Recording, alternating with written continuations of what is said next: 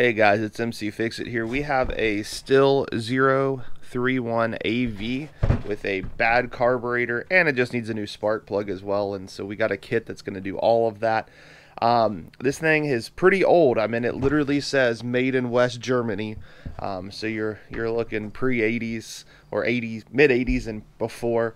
And so we're going to go ahead and take it apart and show you exactly the tools and the supplies and the process on how to put a new carburetor in. I pulled it a minute ago and you still have compression, but it's just not working, and it's sat for a few years. So we will need to dump out the gasoline before we go ahead and get started. So I'm going to go through all the tools and supplies that you need.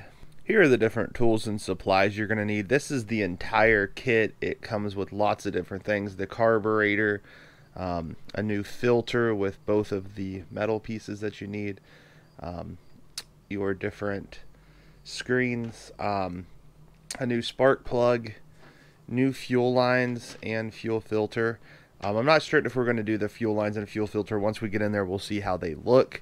But we do definitely want to change the spark plug out as well as your carburetor. And so you're going to want to have spark plug. It uses a 3/4 socket that is meant for spark plugs. Then for the actual carburetor, you are going to need an 8mm, a flathead, probably a pick. You probably also will want some kind of pliers. There's the metal piece back in there you'll have to kind of bend out and put back in. I like to use anti-seize and a little bit of dielectric grease on the spark plug, so we'll be using that. And if it's kind of nasty, some carb cleaner really does help clean up inside, and you'll probably want some paper towels as well. And I always like to wear gloves because you're working with different chemicals.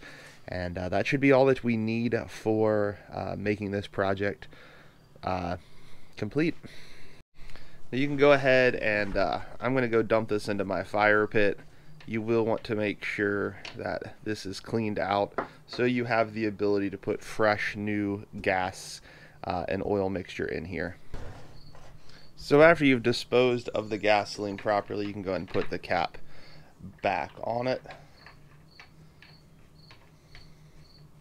Also, don't cook any s'mores if you just dumped it on your fire pit like I just did. I got some brush I'm going to burn up. We're going to go ahead and remove the cover. You do want to make sure the choke is in the correct position as you pull this off.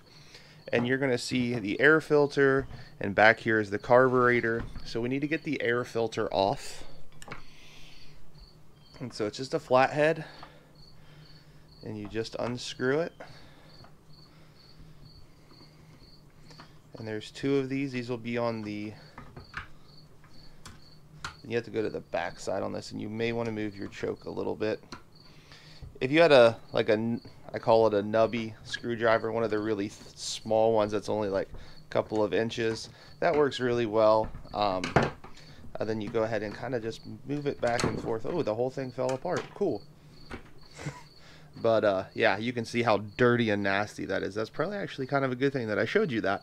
Not intentional, but as you move the choke, it actually has a little mechanism inside that allows the airflow to be different. Go ahead and dispose of this. Then I'm just going to set this off to the side, but I either use a silver Sharpie or a black Sharpie, and I will put today's date, 9/21. Probably should have used a black Sharpie, but I just put it on there. That way you can see when everything was changed out. Then we're going to go ahead and take that 8mm.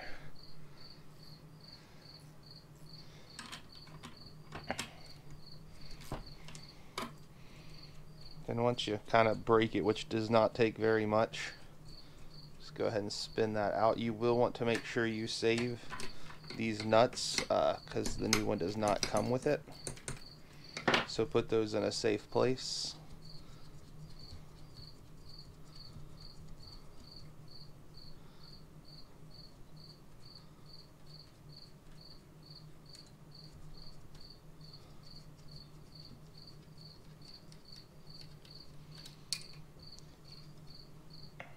And do notice it does not come with any, or this one does not have one on the front side here. So we are not going to put one back on for that. And we'll see what the back side has. So this is where you have to go ahead and kind of bend this and manipulate it to come out.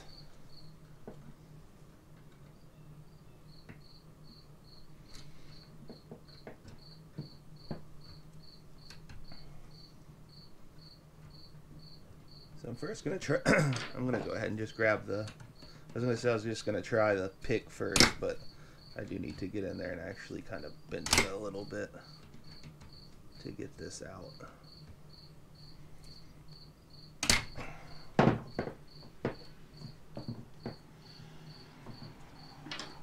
Oh, I just noticed something.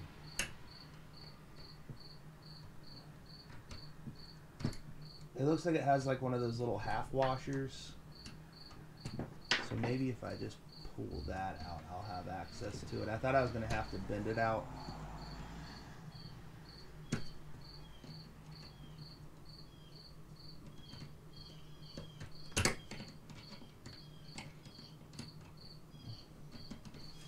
Maybe.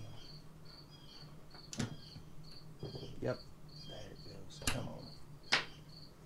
It's got one of those little washers, so this is going to be real easy to lose, so keep track of where that is. And then this should just slide right off.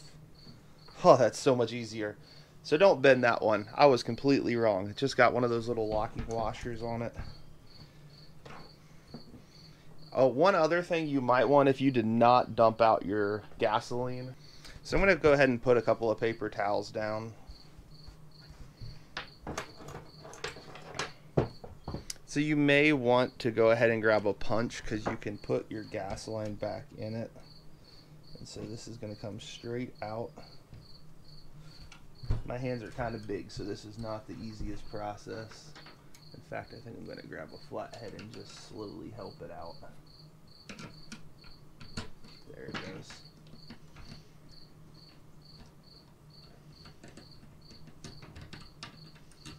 And so this is where you would want to go ahead. If you had gasoline a lot, you can put a punch right in that. I dumped all mine out, so I'm not too worried. I thought I'd have a little residual, and I didn't have any. So this is pretty similar to this. I'm kind of impressed. Everything looks pretty much right on.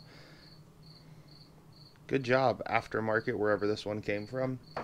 Probably really don't want to know where it came from, but so I like to just go ahead and kind of just make sure it looks like it's all going to line up. Then go ahead and put back on your gas line first.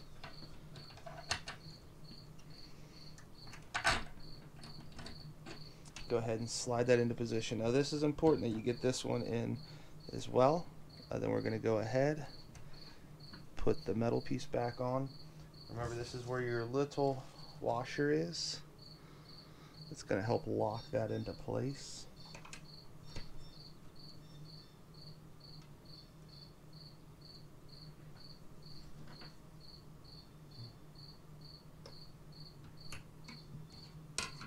Okay, it's on there, just like it should be. Wow, that was really easy to put back on too. Oh, and the other thing is this did not have one of these, so we're just going to disregard those. I forgot to tell you, but it did look like there's some kind of O-ring on there. And I think I know where this had issues. Had a bunch of gaskets right here that are kind of bent up and dinged up, so I bet that is where we had issues with that carburetor. So we will need to put these two 8mm little nuts back on. So I'm going to do it by hand to get them both started.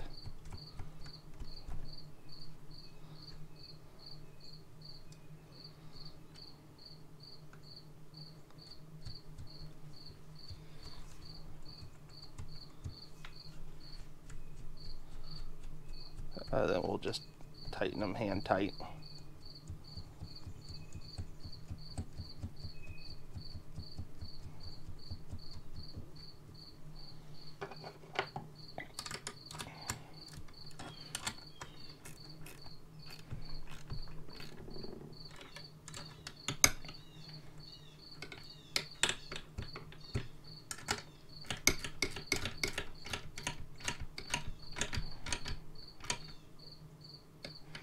these little ratcheting things work so well. You just have to remember which side is which I always forget, but once you get it on there. And you go and take your air filter, and you're going to go ahead and make sure it's all nice and lined up. And I went ahead and put the other metal piece in it.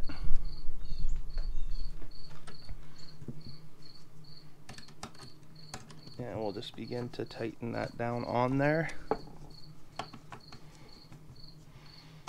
And this one is that metal piece that I was just talking about.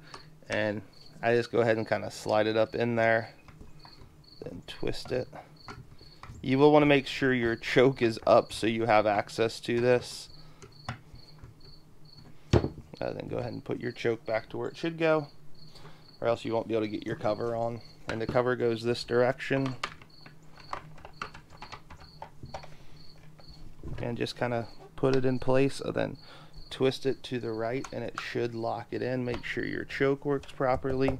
And I kind of move that around, and that is just what you want. So we're going to go ahead and move to the spark plug.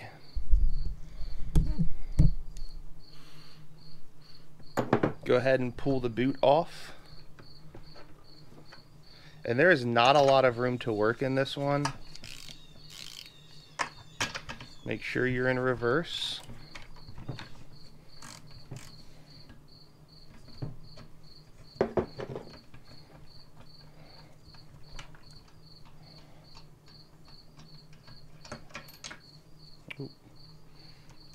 This spark plug actually looks pretty much brand new. I'm going to keep that in there. Normally I don't do that, but person who had this last and owned it, that looks brand new. And that's a Champion one versus this one that is a off-brand. So I'm going to put back in the Champion one. I am going to put just a touch of dielectric grease on it. Sorry, I said dielectric grease. I totally meant anti-seize. Don't put dielectric grease there. Anti-seize lubrication. Then I just go ahead and just like that.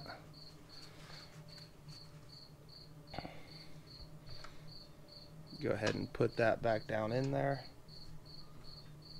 You got to really kind of bend it out of the way.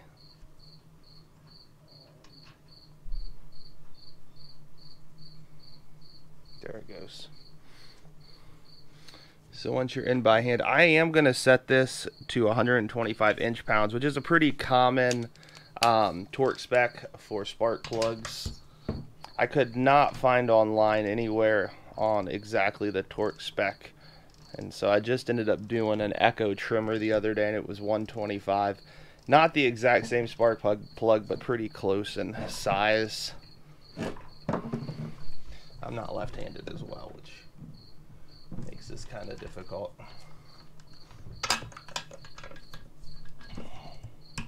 There it goes. That little snap is all you needed to hear. So now that we have a new carburetor and spark plug, that one was okay, but you could have changed it out, and I kind of showed you how to do that. Hope this helps you guys out. Hope you get your Stihl 013 AV or similar models up and running again and can cut down any trees that you need. Thank you guys so much for watching. Please let me know if you have any comments in the description. Hey guys, thank you so much for watching today. I hope this was helpful to show you how to take out the carburetor and the air filter and change out spark plug if it's needed. Like I said, this one was a new one. But hopefully this was helpful. If you do have any comments, please go ahead and leave that in the comment section below. There'll be links in the description on how you can get the different tools and parts if you need any of that. Thank you guys so much for watching. Have a great day. So now you have your new carburetor, your new air filter, and your new spark plug. You're ready to rock and roll. I did not mention the lines. The lines looked fine. I'm not worried about changing those out at that point. I'm going to save those for if I need to do it in the future. If this was helpful, please like and subscribe. Please comment if you do have any questions. Thank you guys so much for watching.